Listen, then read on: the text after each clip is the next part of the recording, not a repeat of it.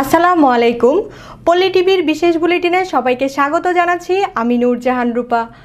জাতীয় পার্টির চেয়ারম্যান হুসেইন মোহাম্মদ এরশাদের ছেলে এরিক এরশাদকে অপহরণের হুমকি দেওয়া হয়েছে।